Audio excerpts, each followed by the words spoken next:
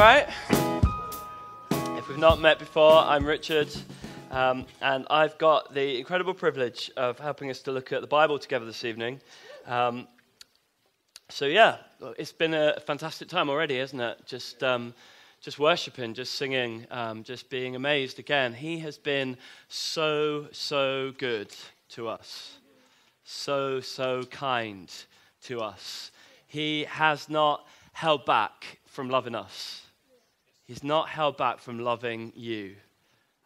There is nothing that he has held back in terms of pouring out his love towards you in your life. No matter what you've been going through, no matter what your circumstance, in pouring out the life of his son, Jesus Christ, on the cross, in pouring out all of himself, God has held nothing back from you. He's held nothing back from me. Sometimes we lose sight of that, don't we? When we are in the midst of something that feels difficult, of something that feels painful or challenging, or maybe that disappoints us or feels hard, and it feels like maybe God feels a bit distant, or maybe we've been trying to pray and break through, and it just feels like our prayers aren't being answered, or we don't feel that closeness that we once felt. And then sometimes we just have to remind ourselves again, don't we? Actually, the truth is, he has held nothing back. Nothing back. Because if he's given his son, Jesus Christ, what more could I ask for? If he's already poured out all of himself for me, then what more proof do I need that he loves me? He has been so good, so kind. I couldn't earn it. I don't deserve it. Still, you give yourself away. I couldn't earn it. There's nothing I can ever do to make myself worthy of God's love. Nothing you can ever do. You can try as hard as you like, but there's nothing you can ever do to be worthy of the most incredible love ever poured out for you. Nothing you could do to earn it or deserve it, but still he gives himself for you.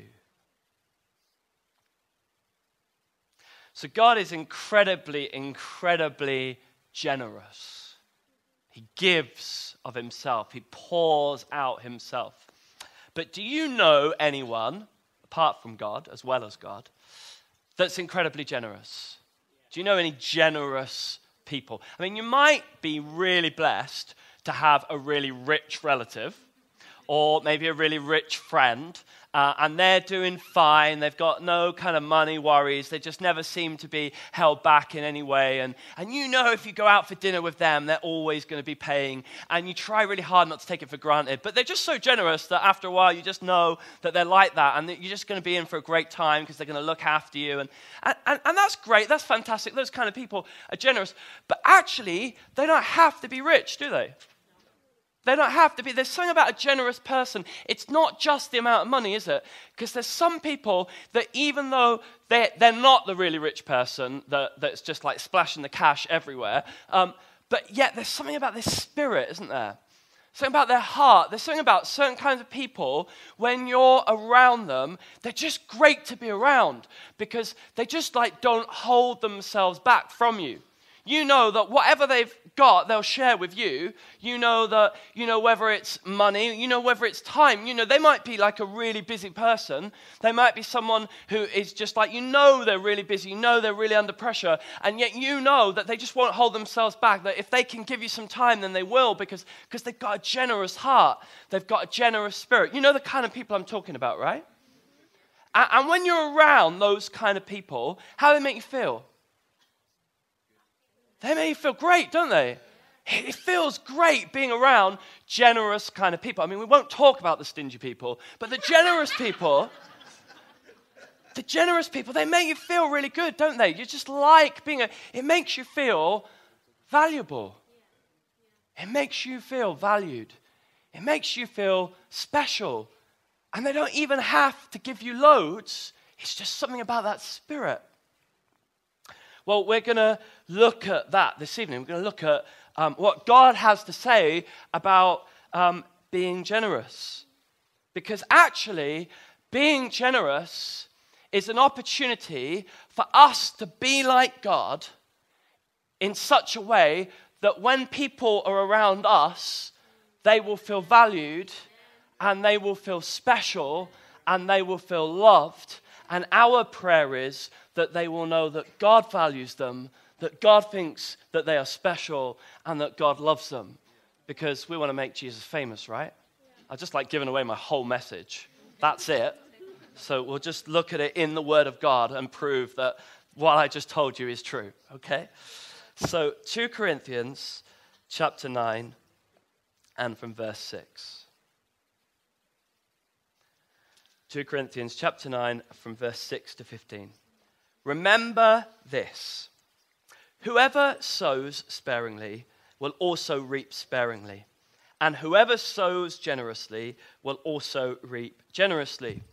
Each of you should give what you have decided in your heart to give, not reluctantly or under compulsion, for God loves a cheerful giver. And God is able to bless you abundantly, so that in all things, at all times, having all that you need, you will abound in every good work. As it is written, they have freely scattered their gifts to the poor, their righteousness endures forever. Now, he who supplies seed to the sower and bread for food will also supply and increase your store of seed and will enlarge the harvest of your righteousness. You will be enriched in every way, so that you can be generous on every occasion. And through us, your generosity will result in thanksgiving to God. This service that you perform is not only supplying the needs of the Lord's people, but is also overflowing in many expressions of thanks to God.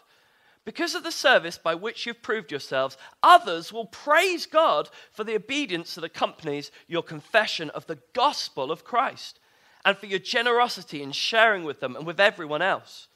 And in their prayers for you, their hearts will go out to you because of the surpassing grace that God has given you. Thanks be to God for his indescribable gift. Well, there's loads in here, loads for us to unpack in this passage. So we're just going to take it a few verses at a time. But first of all, just to look at the context. Paul has just spent the whole of chapter 8 of 2 Corinthians, as well as the first 5 verses before we got to the bit I was reading from, leading up to this passage. There's a whole lot of context. And in fact, actually, the story starts much earlier than that. It actually starts back in the first letter to the Corinthians, where Paul told the Corinthians about a plan he had to help the Christians in Jerusalem. Now, the church in Jerusalem, the people in Jerusalem, were going through a hard time. They'd fallen on hard times. And so Paul came up with this idea that actually I'll write letters to some of the other churches and get them to help the Christians that are going through a difficult time. And actually, Paul came up with this idea in general that rather than having to take a special offering every time there was a need, kind of working out that actually, do you know what? It takes money to make things happen amongst God's people, that there's always going to be things that we need to spend money on together. So Paul came up with the idea, and he said, actually, what would be really great is if at the start of every week, you actually put some of money aside, you took basically money together as a church and you put it aside so that actually we wouldn't have to have a special offering every time any single need arises. Okay, so that's where we get the idea of taking up our tithes and our offerings and having money together that we've put together to be able to use for the needs that arise within the church, what we're doing together, meeting the needs of people in the community and all those kind of things. So Paul's been teaching them all about this, but he's coming to them and he's saying there is a special need in Jerusalem. And then in chapter 8 of 2 Corinthians, he gives the example of one particular church in Macedonia. Now, this church in Macedonia, he gives us an example because he says, actually, they are not very well off at all. And the impression he gives is that he probably was going to leave that church out of taking up the offering. Because I'll read you what he says about them in 2 Corinthians chapter 8. He says, and now, brothers and sisters, we want you to know about the grace that God has given the Macedonian churches. In the midst of a very severe trial, their overflowing joy and their extreme poverty welled up in rich generosity. For I testify that they gave as much as they were able, and even beyond their ability, entirely on their own. They urgently pleaded with us for the privilege of sharing in this service to the Lord's people. Now think about it for a minute. That's amazing. Here was a church that Paul says were in extreme poverty. So if anyone had an excuse to pass the basket by and hope that no one would notice, it was the Macedonians. Because they were really hard up. They had a genuine reason. No one would have minded. No one would have judged them. I know we're always a little bit conscious about that, aren't they? What will people think? Well, it's a bit awkward if someone's looking your way just as you get past the basket, isn't it? It's just like trying to distract them. But the Macedonians, no one would have minded. No one would have judged them because they were in a really tough situation. But they were like, no, don't leave us out. Don't leave us out of the opportunity to be part of God's generosity. And it says that their extreme poverty and their overflowing joy, it was like it got mixed up. And what was the result? If you put the ingredients of extreme poverty and overflowing joy together in a cake, what's the result? It welled up in amazing generosity. Isn't that amazing? Their joy was enough that when it was combined with their poverty, even though they were poor, it still looked like generosity. Now, I imagine that their generosity probably still couldn't have looked the same amount of money as one of the richer churches, but what was beautiful about it was the generous spirit, their generous heart. So much so that Paul talks about the grace that was upon them. The grace that God has given the Macedonian churches. Now think about grace for a moment. What is grace? How do we try and describe grace? We often think about grace in terms of how God gives us what we don't deserve. God's grace towards us, how he blesses us, how he draws us into his relationship with him. We've sung about it. I couldn't earn it. I don't deserve it, yet you give yourself away. The grace of God. The grace of God poured out in our lives enables us to do what we never could have done on our own, what we couldn't have earned, what we couldn't have worked up. So what Paul is saying here is that there's a grace on these Macedonians that they're able to go beyond what is normal, what is humanly possible, what anyone would have expected of them in their own humanity, in their own strength. There's a grace of God. Actually, we sometimes refer to gifts of the Spirit as the grace gifts because we use the word charismatic to talk about people who believe in the gifts of the Spirit. Well, that word charismatic comes from grace, charisma, charis, grace. They're grace gifts. And actually, generosity is a gift of God's grace.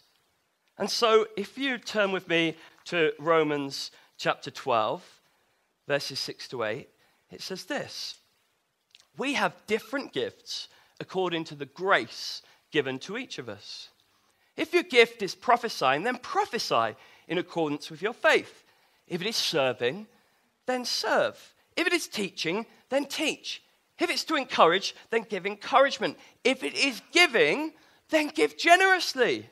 If it's to lead, do it diligently. If it's to show mercy, do it cheerfully. Wow, so giving and generosity is actually a grace gift of God. Now, before we all get too excited and say, that's brilliant, because actually, I think my gift is leading, so I don't have to be generous. Actually, I'm not sure you could say, well, I don't have to be merciful, or I don't have to encourage people. So yes, Paul is recognizing that there are certain kind of measures of grace that are on different ones of us. So we all know certain people are just like mega great, awesome encouragers, don't we? Yeah, some people, they're just like, God just put them on this planet to encourage people because they're so good at it. But that doesn't mean that I'm off the hook, does it? That doesn't mean that I don't have to encourage people and that I can be really discouraging to whoever I want, because I can just say, no, it's okay, go and see Josh, he's the encourager. No, I still got to be encouraging. There might be a greater dimension of grace upon another person's life. We've all got to be generous, and it's a work of the Spirit in our lives, which is amazing, because we were all singing tonight and we were crying out to God and we're saying, God, make me more like you. Change me. Come, Holy Spirit. Come and work in my life. Let your grace work in my life and make me more like you. Something that I couldn't have made happen in and of myself. But you didn't hold yourself back from me. You've been so kind to me. And you pour out your Holy Spirit. We sang, Holy Spirit, I've made my heart a home for you. Come and change me. Come and make me more like you, Lord. So, I think we better get back to our passage. 2 Corinthians 9 and verse 6. We'll start there.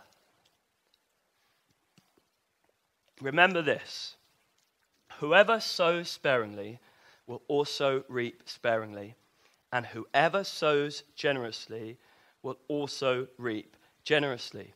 Each of you should give what you've decided in your heart to give, not reluctantly or under compulsion, for God loves a cheerful giver.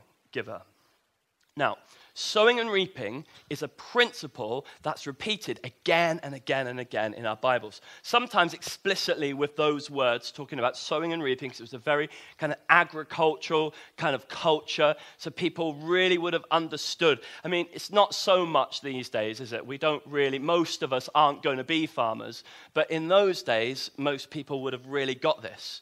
And so it was a principle, that an illustration that God used again and again and again to help his people understand a principle of life. Okay? So sometimes Jesus used different words. So he'd say things like, actually, do you know what? If you're going to be judging people, then the same way you judge other people is the way that you're going to be judged. Yeah? So Jesus was saying, if you sow a whole load of judgment into your garden, don't be surprised when the crop that you grow is judgment in your life. Yeah? Does that make sense? So, it was like, if you judge people harshly, you'll be judged harshly. Or the scripture says that if you pursue the things of this world, if you sow to the flesh, if you sow to those desires in you that are not godly desires, then you are going to reap in your garden a whole load of brokenness. You're going to reap the brokenness. If you sow to this world and not the things of God, then you'll reap the brokenness of this world and not the things of God. If you give yourself to God's kingdom, if you sow towards God's kingdom in your life, this is, in your actions, in your thoughts, in just what you give yourself to. If you sow into your garden things to do with God's kingdom and God's righteousness, you're going to reap those things in your garden. Now, some Christians have gone a little bit wrong with this principle because they got a little bit confused along the way, and somehow they got into their heads, if I sow lots of really good things, then I will reap lots of worldly things for me to enjoy. I don't know where we got this idea from, because the Bible's quite clear about it. It says, what you sow is what you will reap.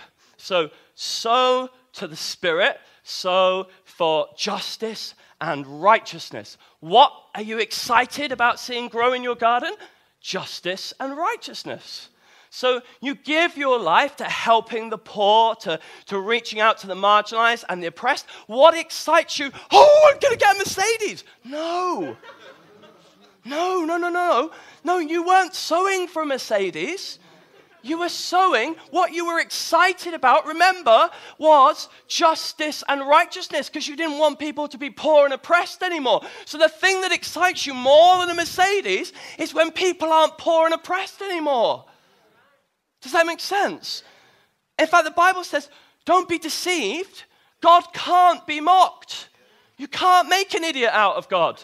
You can't pull one over on him, go, I'm going to sow to justice and righteousness and get myself a new watch. No, you can't do that, because God knows your heart.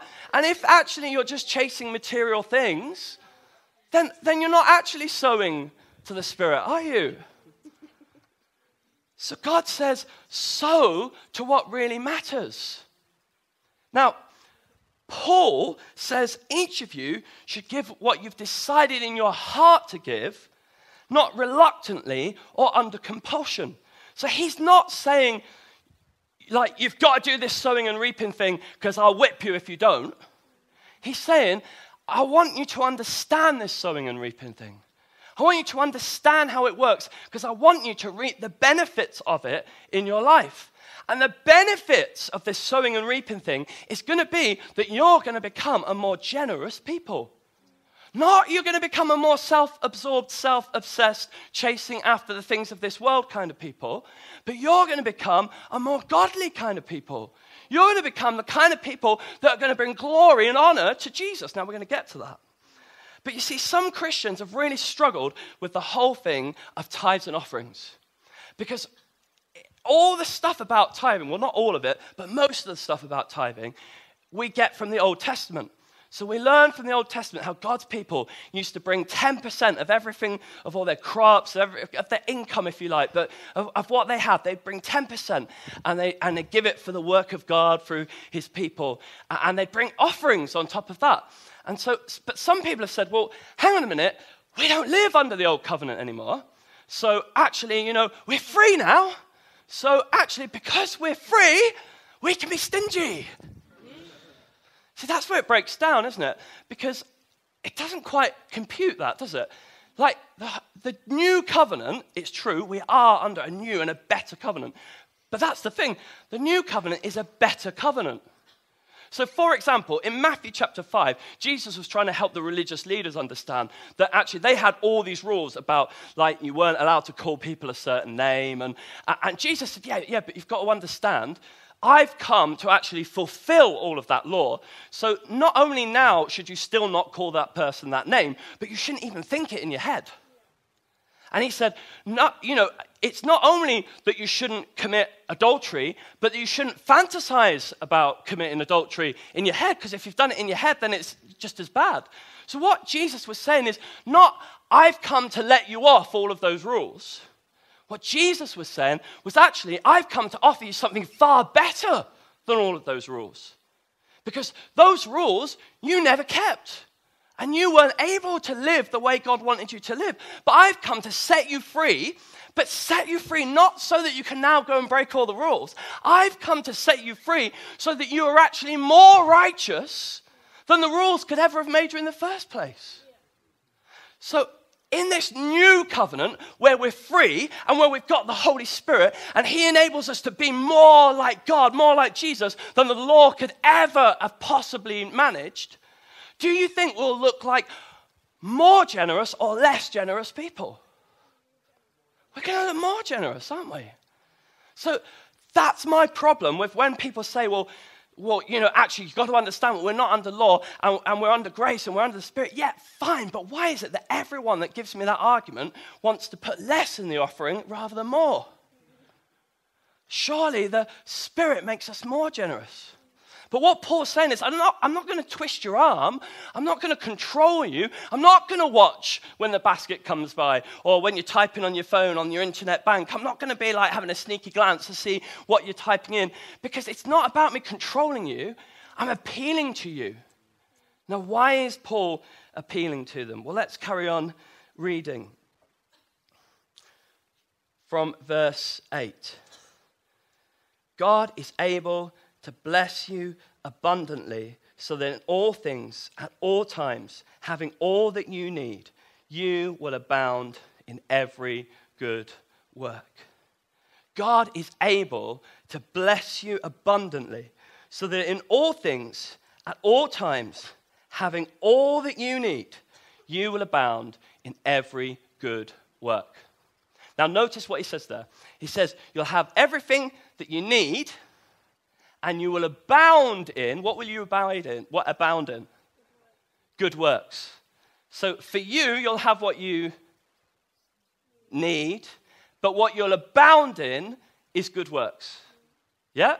So it's really clear, isn't it? That's what Paul says. He says, God loves a cheerful giver. Why does God love a cheerful giver? Well, God loves a cheerful giver because he loves it when you're like him. He loves it when you're like him. He's your father. He's your father. And when you're like him, he just loves it. It's not like God doesn't love anyone. Okay? It's not like, the stingy giver, God's like, I hate him. No, because God loves everyone. God loves everyone. But he loves it when he sees you being a cheerful giver. Because he goes, wow, that's my girl. That's my boy. It's being just like me in that moment. Just look at that. It's allowing me to work in his heart, in her heart, by the Holy Spirit, and changing and making a generous heart. And he says, I'm going to bless that.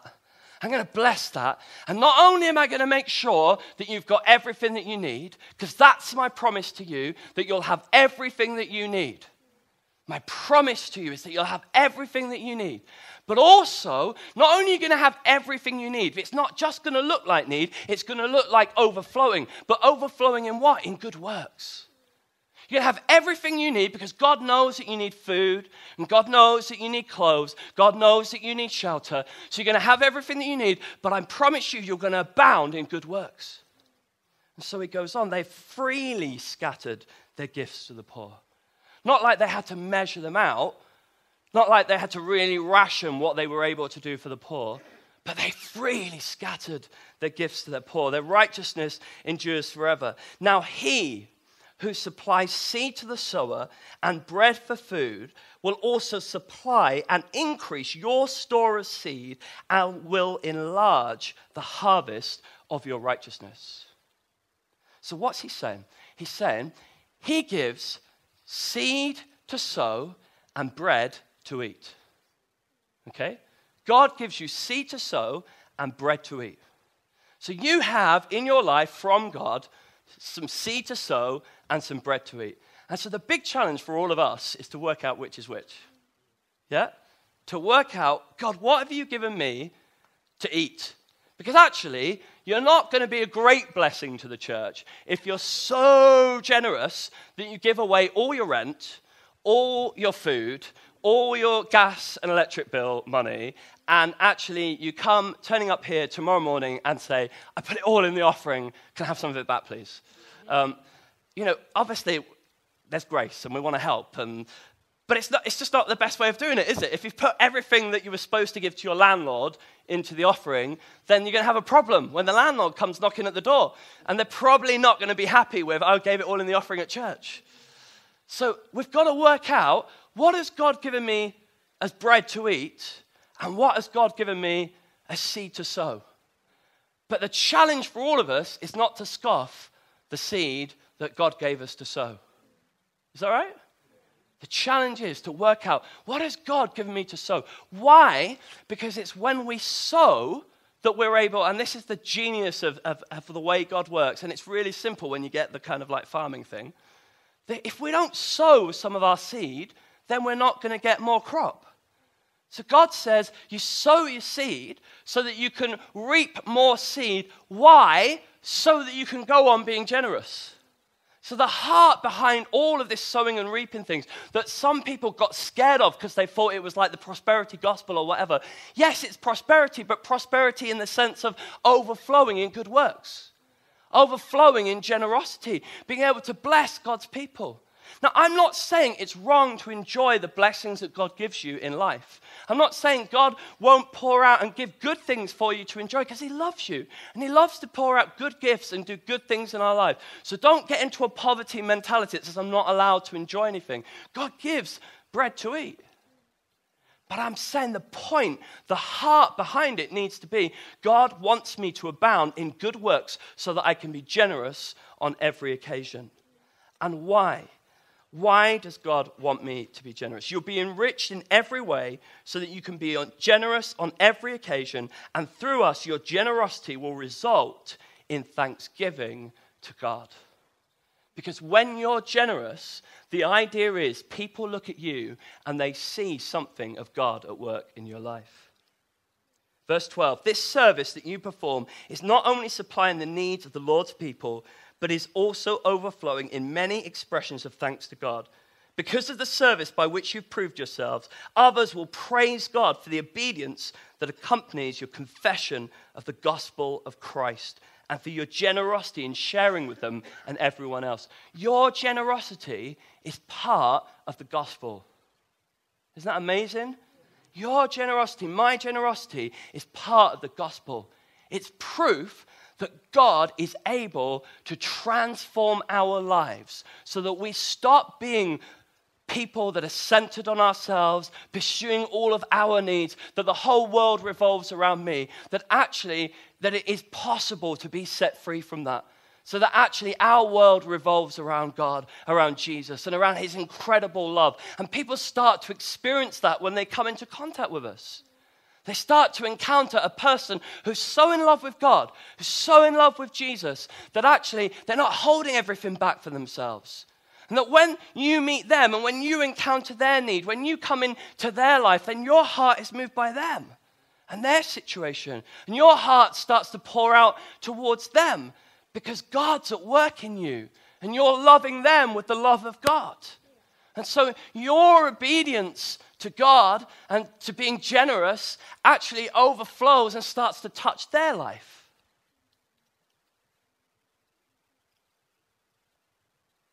Because of this service by which you proved yourselves, others will praise God for the obedience that accompanies your confession of the gospel of Christ and for your generosity in sharing with them and with everyone else. And in their prayers for you, their hearts will go out to you because of the surpassing grace that God has given you. Thanks be to God for his indescribable gift. The whole point is that people will see our generosity, whether it's our giving to the church, whether it's our faithfully bringing our tithes and our offerings, whether it's our generosity towards people around us in the church, whether it's our generosity to people outside of the church, the people that we meet in our workplaces, in our communities. It's that heart of generosity that you can't fake. That you can't just put it on a Sunday meeting by the amount that you put in an offering, but it actually touches our whole life. It's something that the Holy Spirit, that grace of God gets hold of us and transforms us. And that generosity, that generous spirit will start to touch the lives of people around us. And it becomes part of our gospel. It becomes part of our message. It makes Jesus famous. That people start to say, wow, that's a life that looks different. What is it about your life? In asking us to be generous, God is just asking us to be like him. He's just saying, I want to send you into this world in the same way that the Father sent Jesus, so that when people looked at Jesus, they saw God. They saw everything that was amazing and fantastic and wonderful about God. And Jesus simply says to us tonight, I want to send you. I want to send you into your workplace, into your university, into your neighborhood, into your family. And I want everything that's true about me to be on display. And so in this particular case, I want my generosity to be on display in your life because I want people to see my generosity in you. So I want to challenge us this evening. Would we be inspired again by the generosity of God himself, by his indescribable gift? He's been so, so good to us. He's been so, so kind to us. And would we allow Holy Spirit to move in our hearts and to make us generous in every way, in our giving in the church, in our giving to one another, in our giving beyond the church, and just a heart, whether it's finance, whether it's time, that a heart is generous. Oh, Holy Spirit, produce a generous heart in me, that my generous heart would truly point people towards you and result in many expressions of thanks and praise to you. Use our generosity, Lord, to make Jesus truly famous. Amen. Amen.